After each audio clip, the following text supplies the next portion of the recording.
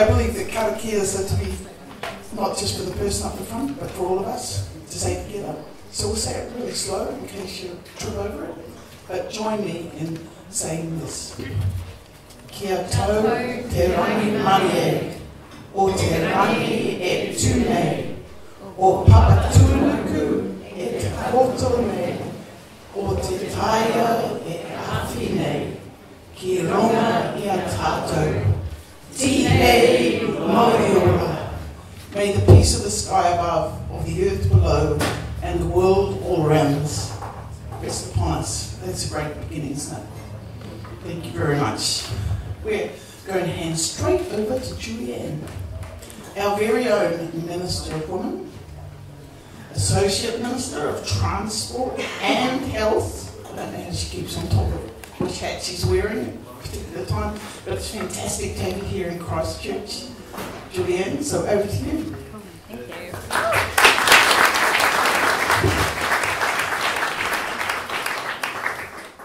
Tēnā koutou, tēnā koutou, tēnā tātou katoa, ngā mihi nui kia koutou.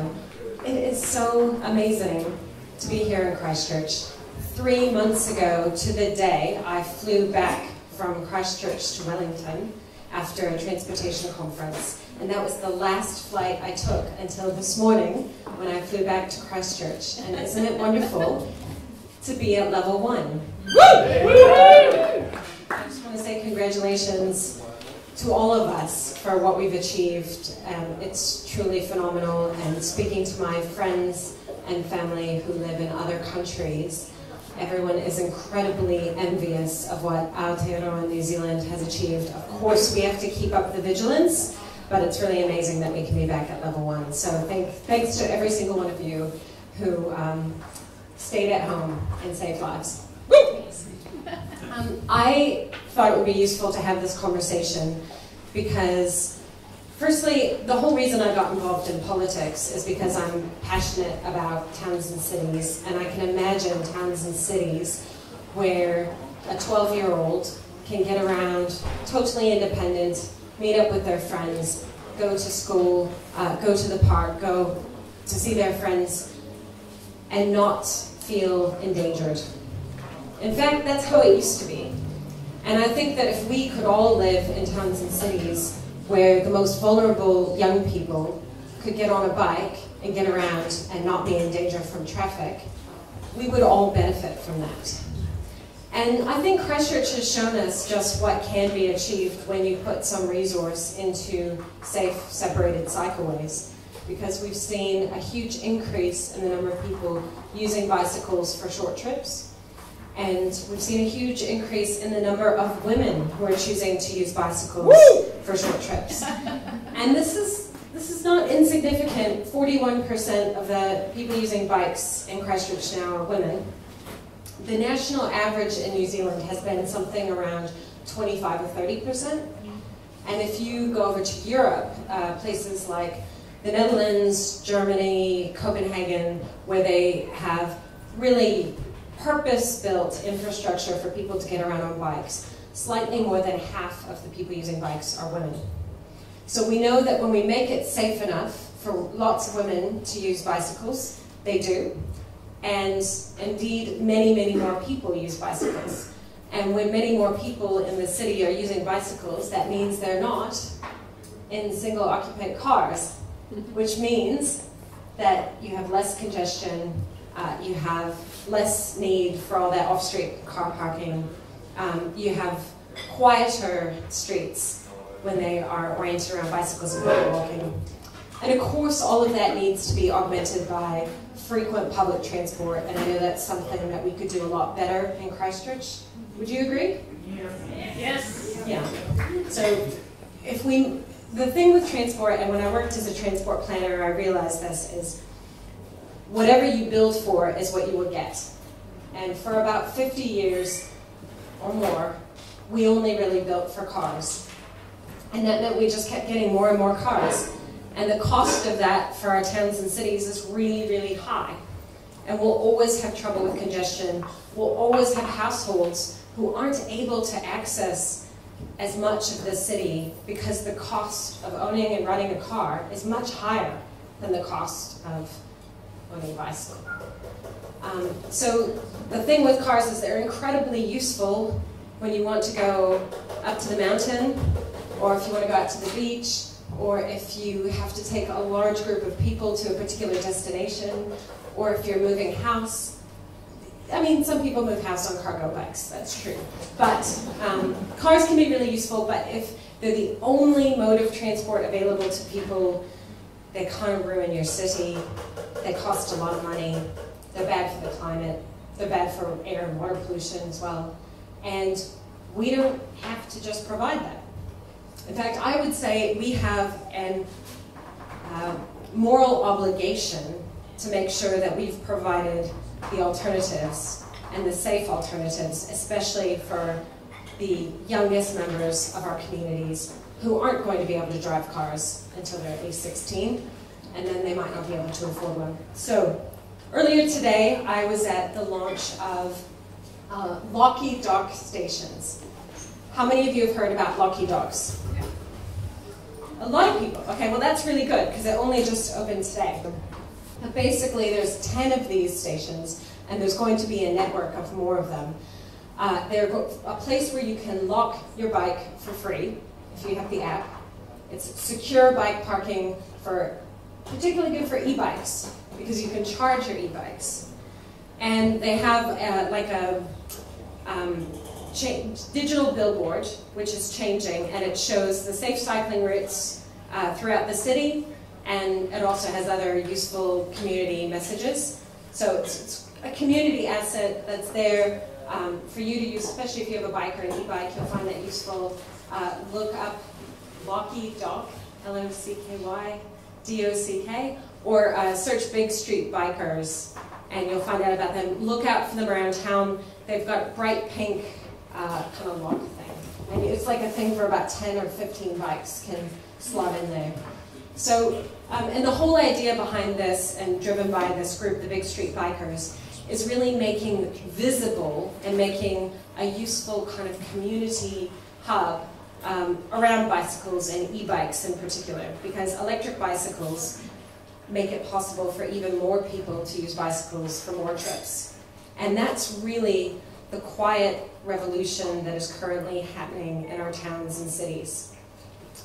Bike sales, and particularly e-bikes, are booming. Not just here in New Zealand, around the world. And it's particularly women and people over the age of 65 who are interested in e-bikes. And so that's suddenly making a bicycle a much more useful tool for many more people. And again, we all benefit from that. So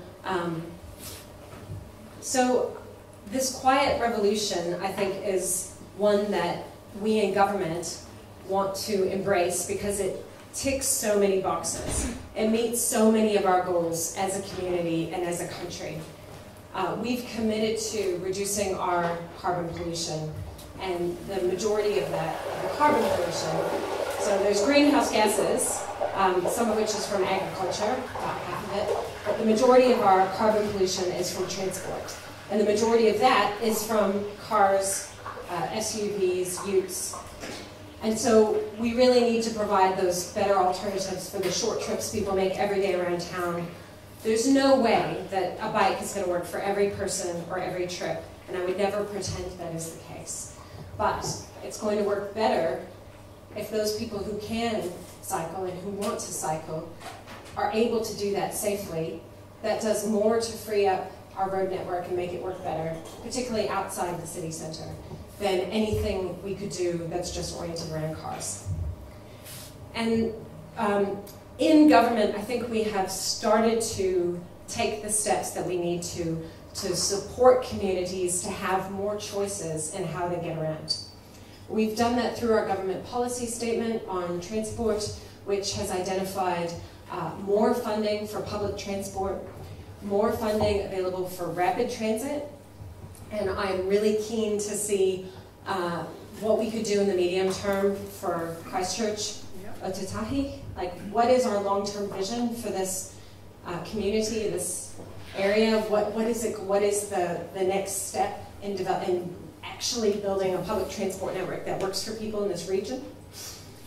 And we've also put a lot of money into road safety, a big focus on safety and safe speeds, particularly around schools. And all of that is necessary to enable the members of our community to have more choice in how they get around. And ultimately, in giving them those choices they haven't had for the last 50 to 70 years, we will create much more sustainable, thriving, healthy, happy towns and cities. And I'd say, is that something you would want? Yep. Yes.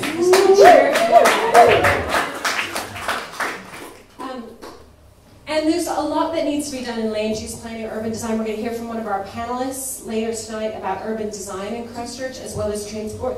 Those two things go hand in hand. Providing affordable housing is really important, but not just houses, right?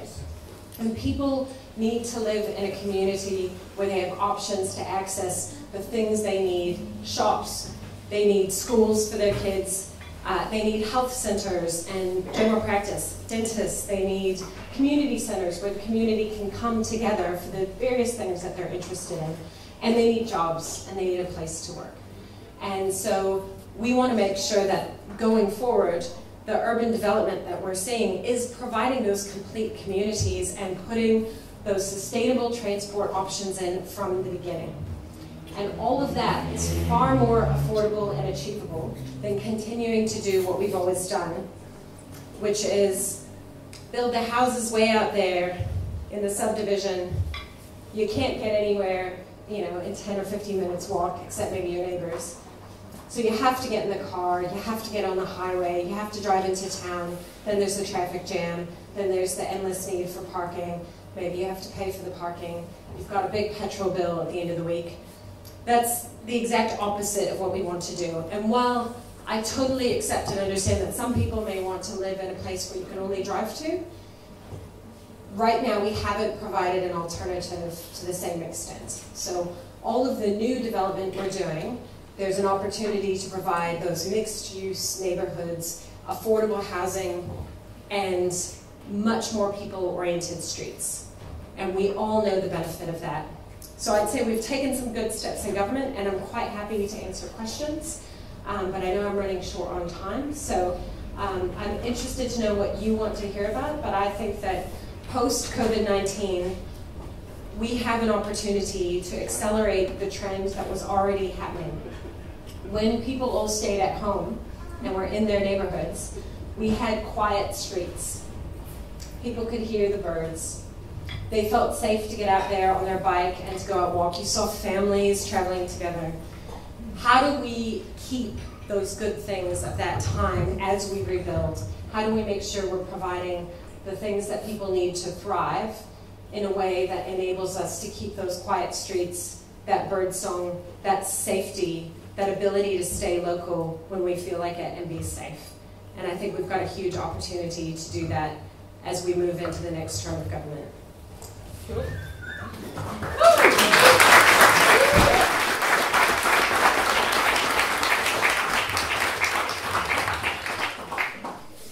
We're going to invite our other two panelists to come up. Axel Wilke is a transport planner and a friend, actually, and traffic engineer at ViaStrada. So it's great to have you here, Axel, and maybe Claire, you can come up front too. Oh, yes. And Clare Piper is the Ōtautahi Network founder of Women in Urbanism in Aotearoa. So they're just going to speak for a little while each, and then we'll have some questions. There you go. Thanks, Rosemary. Kia ora, everyone. So my name's Axel, as Rosemary said, and I'm a traffic engineer and transport planner. I've been around for almost a quarter of a century now in New Zealand, always here in Christchurch.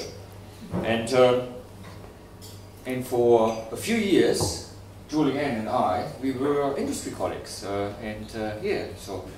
things have moved on, I suppose.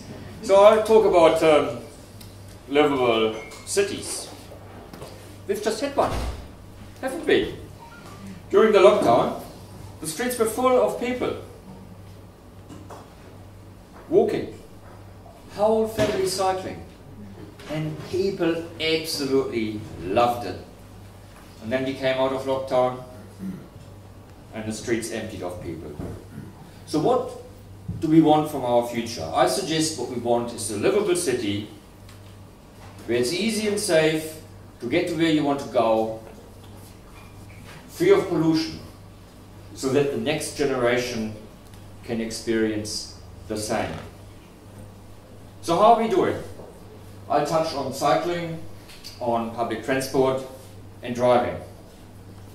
As Julie Anne has already touched on, cycling is going great in Christchurch.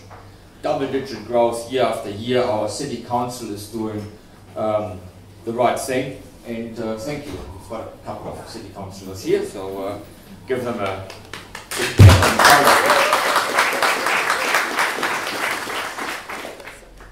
Public transport, on the other hand, is our problem child. It's organised by the regional council, but whether it's successful relies heavily on what the city council does do or doesn't do. People use public transport that's reliable. Bus lanes is what achieves reliability, and bus lanes are the responsibility of the city council. People use public transport if it's convenient. But if parking is cheap, or free, or plentiful, they are much more likely to drive. Want full buses? Then the city council has to charge for parking. What did the city council do recently? They abolished parking charges. Which, by the way, doesn't help any retailer if it's organised in a way that the free parks are taken up by commuters. The biggest threat to our future is, I suggest, climate change. I suggest to you, we will not get on top of the climate change issue if we focus on cycling or public transport. No, if we want to change behavior in a way that is meaningful, we have to be much more explicit, and the correct goal is to reduce driving. Spell it out. We want fewer people to drive. If we achieve that, everything else works better and becomes easy. Buses are fast and reliable. Walking and cycling is safer and feels the right thing to do. Clean air, quiet streets, birdsong, no congestion. So what are the most effective levers? Decrease road capacity. For example, take a 4-lane road, convert it into a 2-lane road, and have room for 2 bus lanes. Reduce speed limits. Speeds above 30 km an hour are much less safe. So why not have 30 km speed limits area-wide, across the whole city, in all the suburbs? Thirdly, reduce on-street parking. Charge for those parks that remain. At the very least, everywhere where there's high parking demand. They do that in Queenstown, and with the income, they fund a much improved bus service, and they have more bus use in Queenstown on a per population basis than we have in Christchurch. And on a national level, I suggest we put a stop to importing light vehicles with internal combustion engines.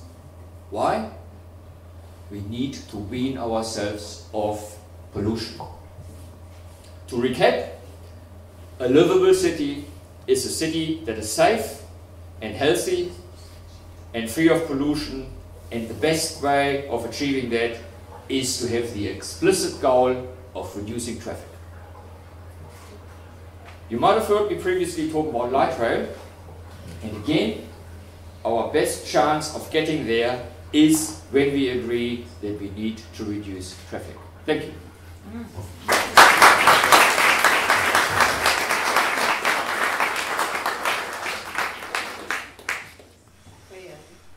Hi.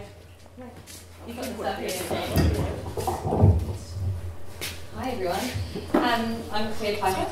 I've actually been working at council for about 14 years now, which has been about the age of my eldest child, who's 14, and I've got a young one who's 4 years old. Both girls, and I didn't mean to fall into a gender-based approach to a lot of my work that I do or support, but it's kind of just ended up happening that way. Because I'm opinionated, I'm a town planner, and I think I can make a real difference. So. It's really neat to see so many people here. There's actually quite a lot of people here from Women in Urbanism, so big shout out to everyone. I didn't realise there were so many people here, that was great.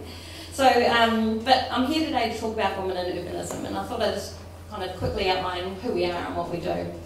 So we're a pretty amazing bunch of females, or anyone else that identifies as one. We are seeking to transform our towns and cities into more beautiful, inspiring and inclusive places for everyone.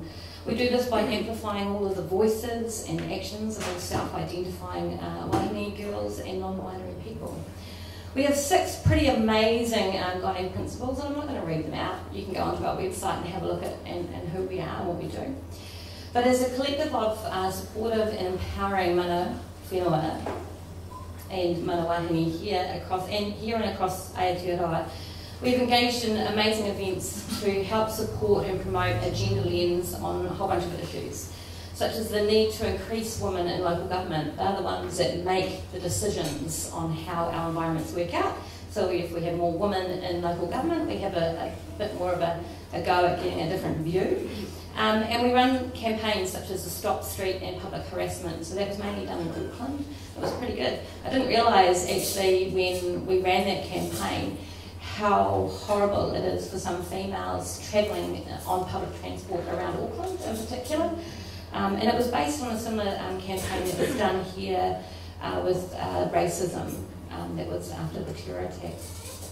But in Ōtautahi we are 70 strong, and we encompass a wide range and section of professions, from myself, such as a planner, a town planner, through to landscape architects, designers, quite a lot of transport people actually. It's quite fun. And I think when I think about the reason for that, it's because in that profession there is a real lack of females. So in town planning, around about 50% of the profession is female, but in transport planning it's only about 25%.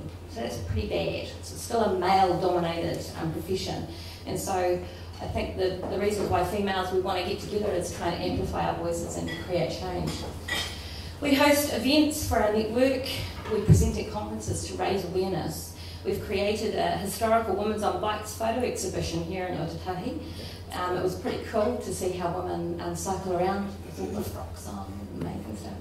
And our new project for this year for us is to fund some public seating for the National Memorial for the Cape Shepherd. Now, the National Memorial is here in Christchurch, Ōtautahi, and there's no seating around it to take advantage of that amazing memorial. So, as a group of awesome women, we've decided we want some public seating so we can reflect and look at that fabulous sculpture. And we want to do that by the 19th of September. Does anyone know what is important about the 19th of September? Election day. It is the election day, correct, but it's something else. It's also suffrage, yeah. So actually it kind of blends really nicely. So when I asked the wider network, I was coming here today to speak on their behalf, what do they want me to talk about? Because I'm only a representative of many voices. So what does a healthy and accessible Ōtautahi look like? And what does it mean for women in urbanism? Well, it's all about equity, not equality, equity. It's equity of economic and transport policies. It's about disabilities and gender. It's about providing alternatives. It's not just cycling. It's having nice spaces to walk and be in, and having access to good public transport. So that's been mentioned a couple of times. That's really good. It's about supporting our local government representatives to have all of the data that's needed to make good decisions, and about increasing our professions in there. So what would we like to see in Ōtautahi? We would love to see some next steps for the public transport. We would love the council to connect the major cycle routes to local networks and town centres, so that as females we can get around and do what we need to do. We'd love more bus shelters at stops so that we can be safe and protected. We'd love some of the routes, especially the key ones, to increase in frequency so we can get to where we want to get to without having to wait and transfer all the time, especially with kids and shopping. And we would love the Regional Council to have a look at the fees for the bus routes. We support a whole bunch of other organisations with a shared view of tertiary students actually being identified as students, so that they can have the student fare to travel on buses, and we think that will do it. We're also really supportive of increasing more data and research into females cycling, for example. It's really good to see that you've got females and males, but actually what about females with kids? Or a pram count, for example. How many prams do you see going around? We'd love our suburban footpaths to be wide enough to actually have prams and kids with us as we walk around our neighbourhoods. And you would have seen that in lockdown.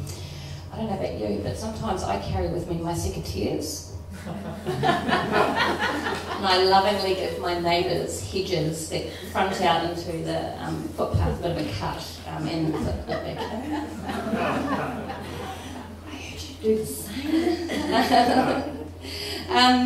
But what we have to acknowledge is that not all women are the same, and Julie Anne talked about that. So we can't have a one size fits all for females or women in any of our transport planning or our infrastructure planning. We need to have a think about how different people move, because we all move differently. So policy can be better informed by more gender-specific research, allowing planners such as myself to have the evidence and data that better supports our decision makers for planning and strategies and infrastructure. We really need to think about effective links, convenient transport services, and having inviting and attractive routes, such as some of the cycleways are really cool, some of them are pretty hardcore. We want secure places to lock up our bikes. We want end-of-trip facilities. We want showers and changing rooms. And in some cases here in Christchurch, when that has been mandated by the district plan, we have found that some of those businesses have run out of cycle parks. So we're not providing enough anyway. So that's kind of, we want more of them. We want, whilst we are providing here separated cycleways and street lighting, and that's really great, it makes us feel safe. We want well-designed and inclusive public places and behaviour change around that, so that we feel safe when we're there, when we get to the end point. So yeah, that's about us. I'm looking forward to some questions. Thank you.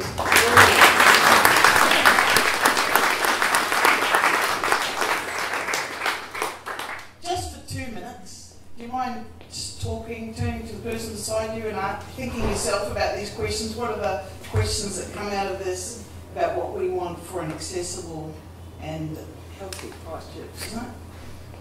Healthy and accessible Christchurch. Just talk to each other for 2 minutes.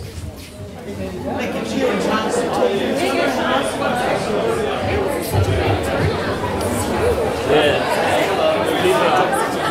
People are really hanging out to get together again. I think so, yeah. When Rosalie told probably in 90 RSVPs, not that many people will come. I said, you wait.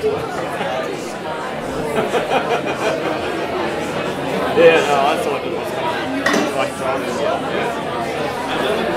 It's good to see. Yeah.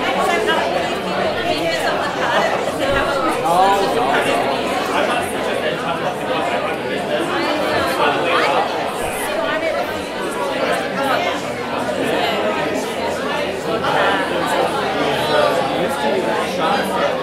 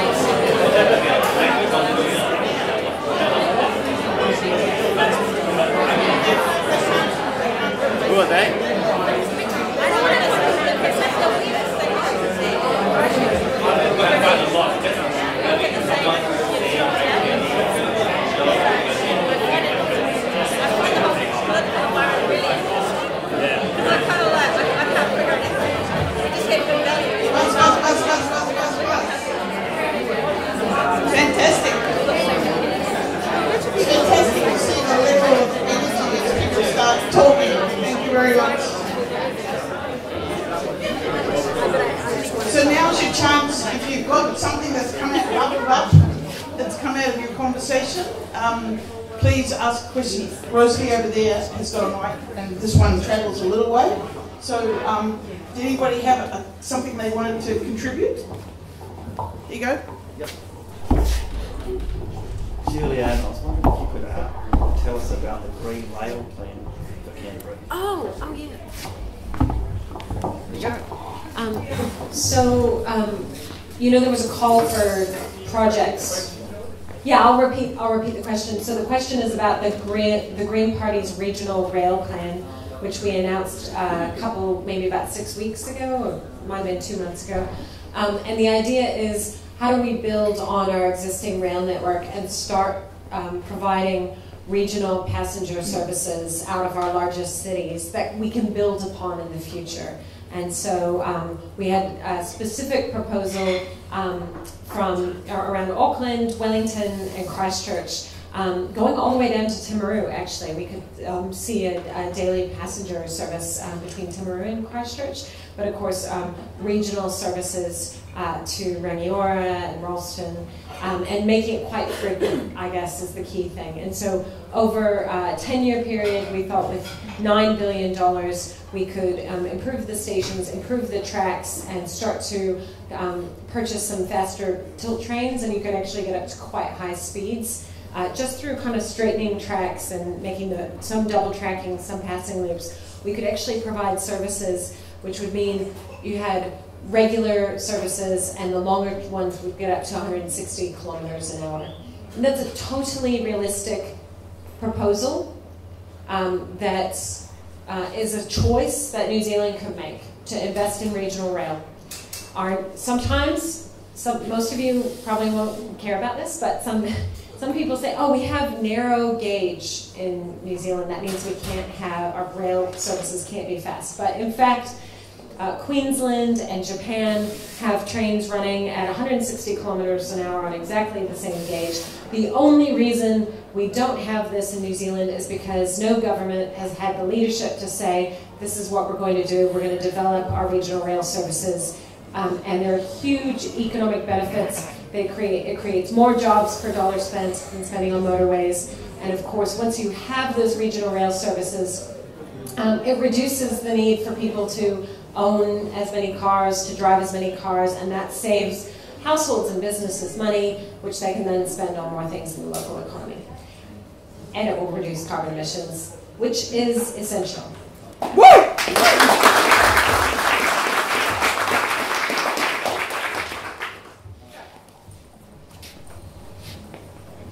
So is that one of the, I don't want to say shovel-ready, is that one of the investment-ready projects that's been put forward by parties to have happen? The Green Party has put it forward as a longer-term project, not a shovel-ready one. There are some track improvements that can be done immediately and that have been put forward as shovel-ready, particularly around Wellington and Auckland. I think Christchurch wouldn't have been as well developed, and so we would have to start the work on that now, but it is something we could realistically achieve within a few years. But I should say, the government is not one that has gotten government funding or approval yet. This is something the Green Party will be campaigning on if the government doesn't agree to it. Woo! Could free buses work? Yes, free buses could work. There are some good reasons to retain some aspects of fares because you can provide more services and you can target free services to people who really need it, like people, excuse me, with a community services card. Children, I think under the age of 18 would be really good. I think what I would like to see us go towards is something where you have a transport card and that you use that, you pay sort of a weekly or a monthly fee and you get unlimited public transport. And that we put, some people would pay for theirs, like people like me who earn a decent salary and are working age, and that would provide enough revenue that we'd be able to keep up a high, frequency is the most important thing to making a public transport service viable and useful for people.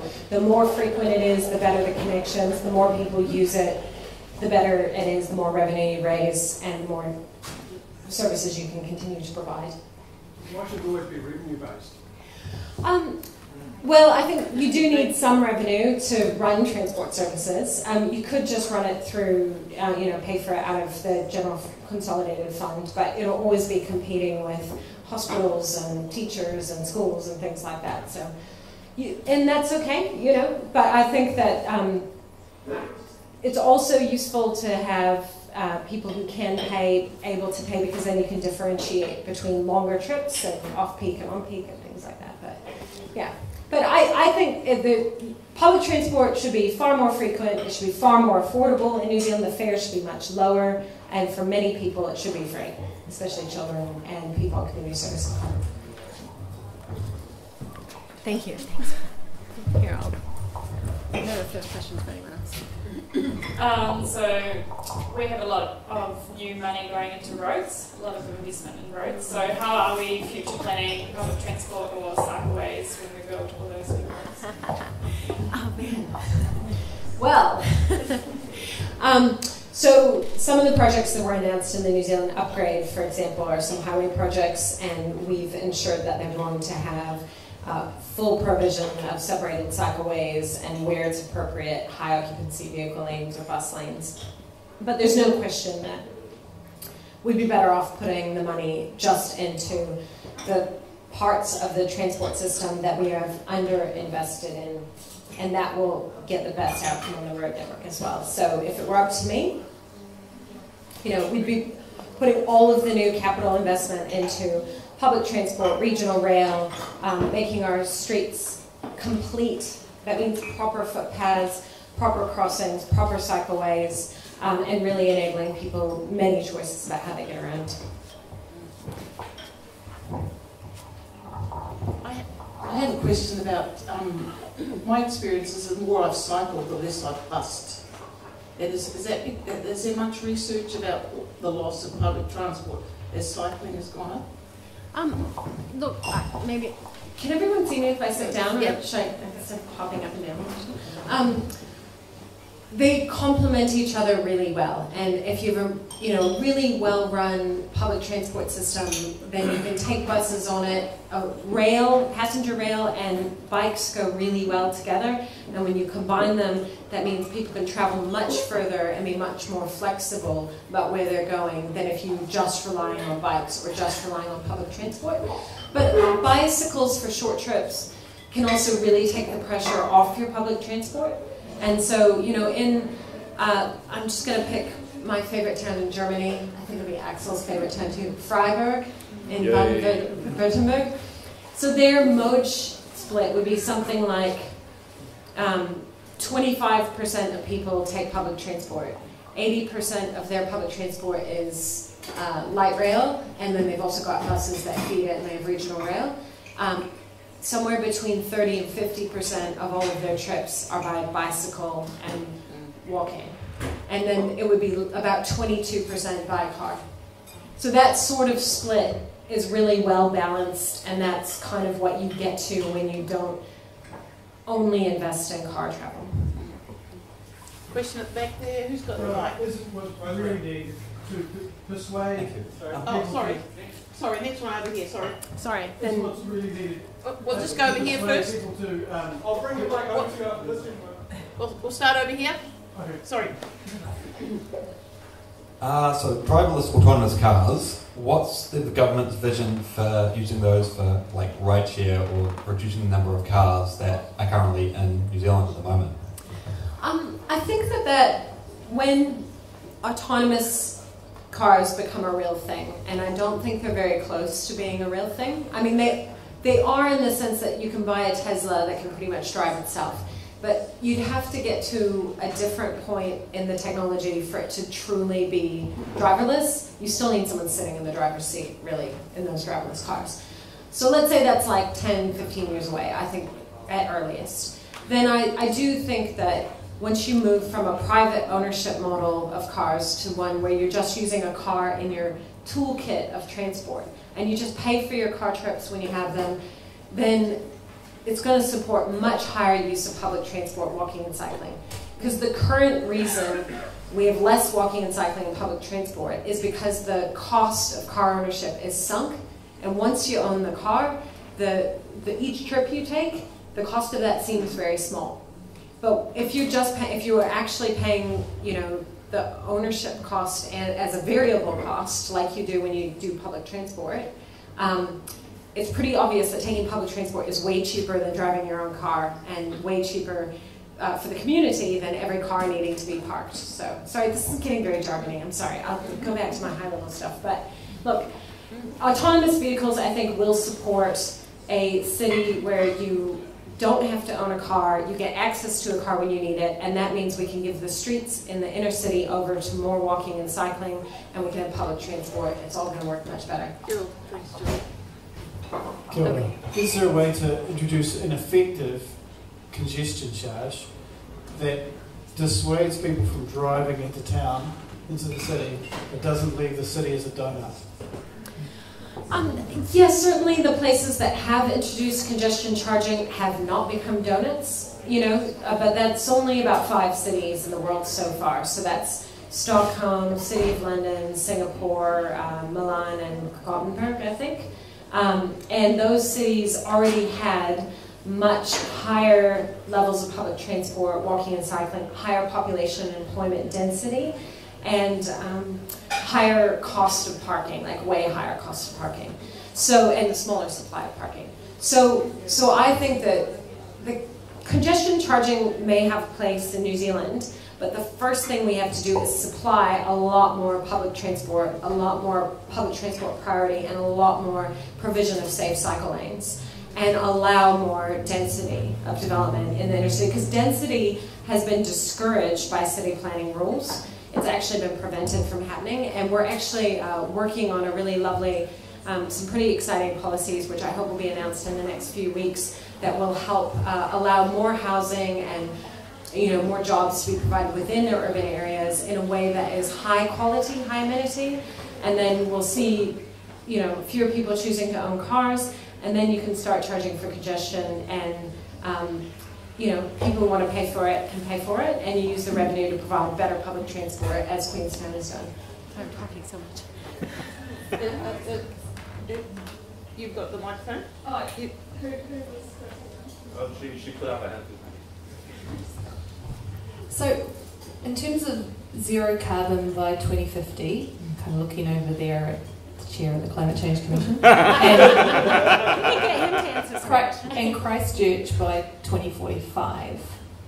In terms of transport, the decisions that we're making in the next year, 5 years, 10 years, where a lot of those are investments that will still be around in 2045 and 50. What is the view on how we get there in terms of a zero carbon transport, in terms of the domestic sector? So I guess on an electrification van, because we're so high right now on renewable electricity. And I don't see any vision or plan for either Christchurch or New Zealand. Quite enjoying Vision Week at the moment. There's some interesting things out there. But what's the plan? What's the view? What's the policy? What are the things that we're putting forward today when we've got voting in a few months that we go, yeah. Talk about New Zealand first. Yeah, it's really important, you're right. I think transport is going to have to do more than any other sector for us to achieve those goals, which means we have to decarbonize transport in the next 10 years. 10 years? I'm waiting. Yeah, that's what I thought. 10 years. Yeah. 53, yeah. That's okay. And the only way to do that is an absolute revolution in everything we're doing. I mean, we need Copenhagen levels of cycling. We need much higher public transport use. We need alternative fuels for heavier vehicles, and we need electrification of the light vehicle fleet.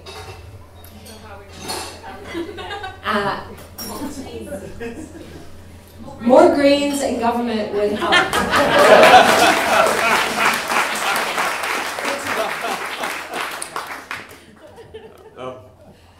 The other week I wrote a policy paper. It's a one-pager, but I haven't actually published it yet because I'm not quite sure what to do with it. But it's basically, I'm basically expanding on the premise of what would happen if as a country we decided that we just simply do not import internal combustion engine light vehicles any longer.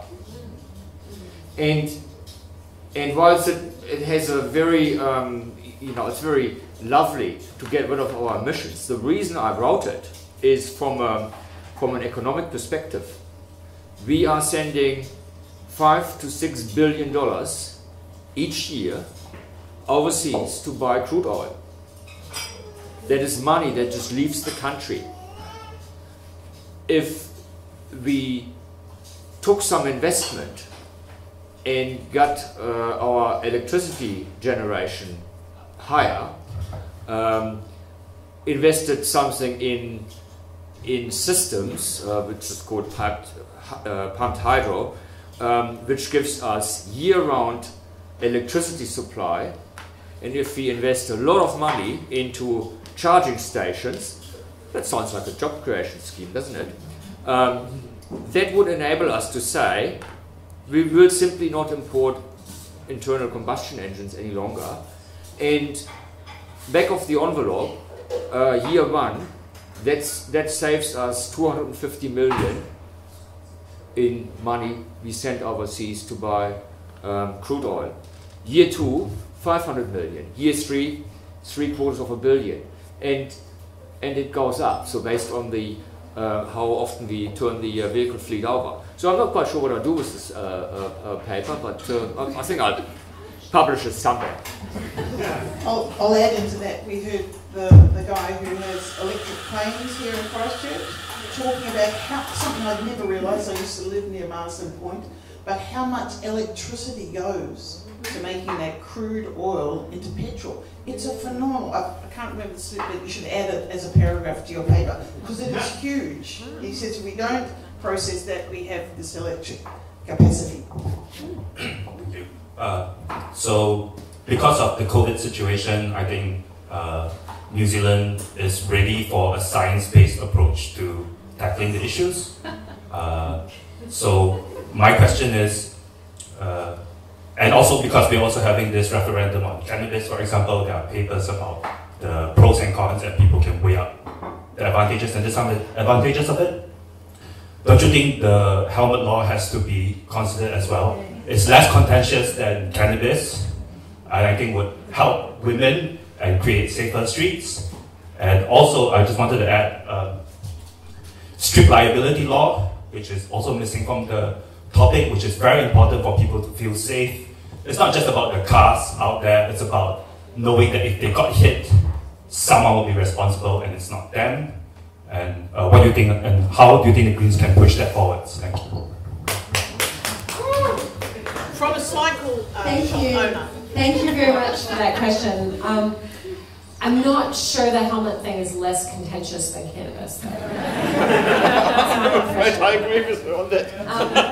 But I actually was talking to the Ministry of Transport Chief Science Advisor earlier this week, and he asked me, would you like me to write something about the science on helmets? And I said, yes, that would be really useful. Oh yeah, he's here. Yeah. I saw him. There he is. And you were going to talk to the Chief Science Advisor from Health as well, too, about that. Great. You're going to talk to each other and they're going to do some work. Oh, sorry, and your second question was about strict liability law. I did look into this early on when I was an MP, and my understanding from the Netherlands is that they didn't introduce strict liability until they had more cycle infrastructure and a higher numbers of people cycling. And so that was the way that I thought we would go, is try to get the infrastructure in there, get the safe speeds, particularly starting around schools and town centers, get more people cycling, and then, you know, we can start to look at law changes. The accessible streets consultation that NZTA has been running, which we probably won't be able to get policy decisions on that before the election. It does introduce some changes like a minimum overtaking distance for all vulnerable road users of at least 1 meter, 1.5 meters on roads with a speed of higher than 60 kilometers an hour. And it also, yeah, I think that we decided that it also changes some of the rules around priority on side streets for people who are walking and cycling, so cars have to give way to them if you've got certain markings there. And I totally agree with you, and I see where we need to go. I just think we need to take the steps in the right order to get there. And the last question today, unfortunately, we've got... Okay. And I'm told I should be quick. I'm interested in how much we should be prioritising land use planning over transport planning, because I sort of look at what trips we should be making, and if we're wanting more walking and cycling, they should be the shorter trips, you know, e-bikes and public transport notwithstanding. So how much do we do that to encourage those local trips? How do we do it?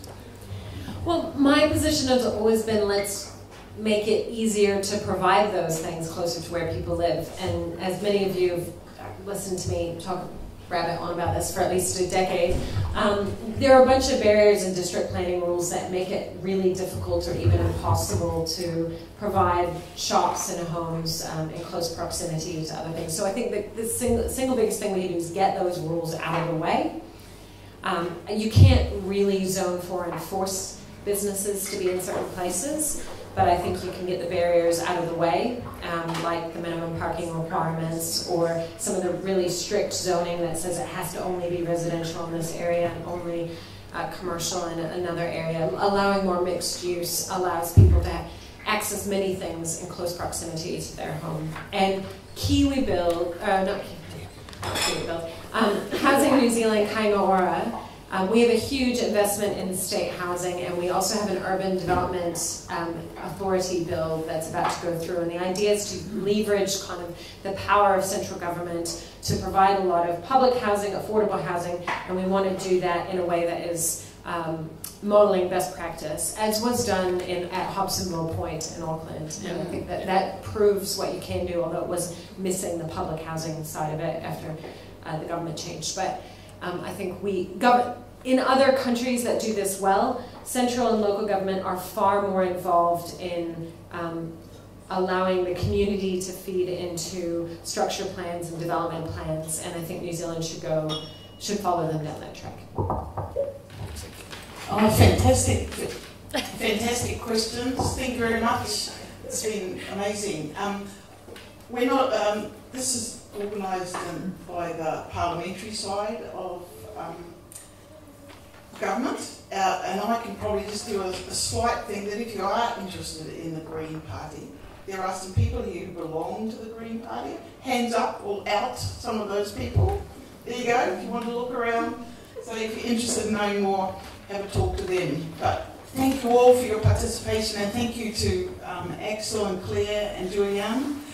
There is a gig happening at 7, that's why we're going to stop. We're going to have a karakia. Sorry, the screen just came off. Okay, the screen just fell off, don't worry. I'll say it myself.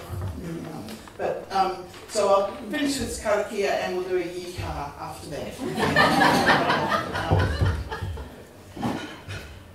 Kia whakairea te tapu, kia wātea ai te ara, kia turuki whakataha ai, kia turuki whakataha ai, humiei, huiei, tāhikiei. Restrictions are moved aside so the pathway is clear to return to everyday activities. Hey, let's hear it for these people.